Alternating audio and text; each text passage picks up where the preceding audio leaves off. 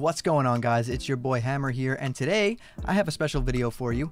On my last video talking about the best settings for streaming with OBS, you guys have commented a lot requesting that I do a video talking about the best settings in OBS for recording. So here it is. I'm going to do this video for you guys. You're going to learn how to record for YouTube, Twitter, whatever you want to use it for.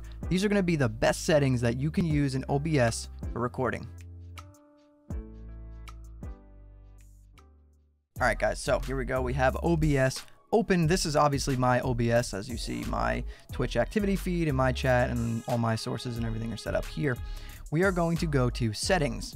All right, in the general tab, not much you're going to do here at all. Honestly, you're going to just use the general tab to put it on dark mode, because if you don't use dark mode, I don't want to talk to you ever again. So put it on dark mode.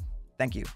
Stream, not going to do anything in here. This has absolutely nothing to do with recording. You could leave this completely blank and disconnect your account, and you could still record with OBS.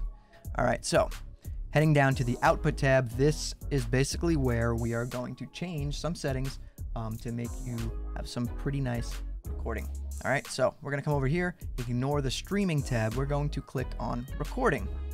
All right, obviously some of this stuff is grayed out for me right now because I am actually recording as you know, I'm looking at this. So if I wasn't recording, this stuff would not be grayed out, but I'm recording, so it is. So here in the recording, you're going to change your recording format to MP4 if it is not on MP4. Leave all this other stuff normal until you get down to the encoder. Once you get down to the encoder, you are going to want to make sure you have it on NVIDIA NVENC H.264 new. That encoder is going to use, if you have a 10 series or a 20 series graphics card, it is going to use the Turing architecture that they put in those cards to encode video. So when you're recording, whether you're recording gameplay or camera footage or whatever it is through OBS, it's going to be a lot less resource intensive on your machine. So your recordings will come out nicer, smoother, all that jazz. So definitely use the NVIDIA encoder. Make sure it's NVENC H.264 new, because there is another one there. Make sure it's the new one. Okay, rescale output, do not check that box. That's not where we will rescale our output. We will do that in a different tab if you do want to scale it down. Okay, coming down here, your rate control, you want to put it on CBR. That gives us a custom bit rate. All right, so for the custom bit rate, we are going to put in 16,000 if you are doing 1080p at 60 FPS recordings. Okay, if you're doing 1080 at 30 FPS, you can do 12,000 bit rate. If you're doing, let's say, 720 at 60, you can do 7K to 8K bitrate.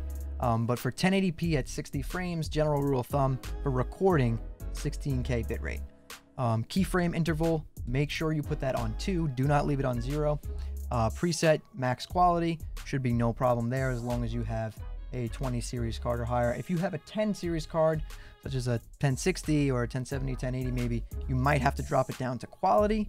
But you know, you shouldn't have to. Max quality should be fine. Profile, you want to put it on high. You definitely want to check look ahead and cycle visual tuning. GPU 0, max B frames, keep that on 2.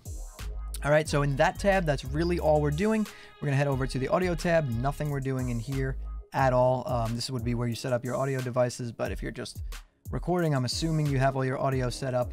But if you need help with that, I can do a separate video on setting up a ton of audio. Let me know, guys, down in the comments below. Video tab. So here, these are not normally grayed out. Like I said, I'm recording, so they are. But for you, they won't be. If you do want to scale it down to, let's say, 720 or maybe 900p, this is where you would do it right here under the output scaled resolution. You would scale it down to 720p there or 900p. Downscale filter, you want to keep it on Lanczos so that it stays nice and crisp. Common FPS values, 60 if you're doing it at 60 FPS.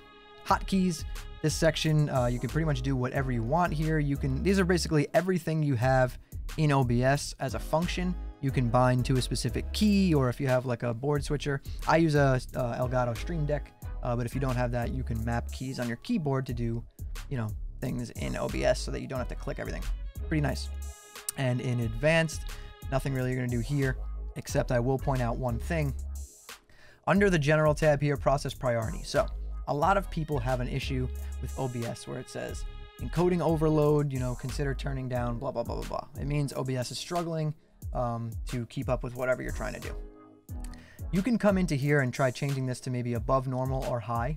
And what that will do is it takes your CPU's resources and delegates them more towards OBS than everything else. So if you put it above normal, right, and you have OBS running and a game, okay? If you put it above normal, so your PC is going to focus more on running OBS than running that game. So it will take a few frames, not many, but a few frames away from that game, like, you know, a few away from your FPS, and put that energy towards OBS. It might help you, might not, but it's something you can try if you're getting encoding problems. One more thing here in the advanced tab that I would suggest you guys do is make sure your renderer is on DirectX 3D 11, color format NV12, color space 709, and color range, change that from partial to full. It's probably on partial. Make sure you put it on full so you get a nice full range of colors. And that's it. All right, guys, so that's really all I've got here for you. It's a pretty simple video here for you, but you guys asked for it, so I wanted to deliver it for you. So if you enjoy these videos, guys, please be sure to hit that like button. That lets me know that you like the video. Subscribe to the channel. Turn on those post notifications so you don't miss when I post the next video. And if you guys want to hang out with me live on my stream, I stream usually Mondays, Wednesdays, Friday nights around 8:30 p.m. Eastern time, Saturday and Sunday mornings randomly, but I do stream Saturday and Sunday mornings sometimes. So if you guys want to hang out, I will drop a link to my Twitch down in the description below this video. All right, guys, so that's all from me. I want you to keep those hammers up in the air, and I'll see you in the next one.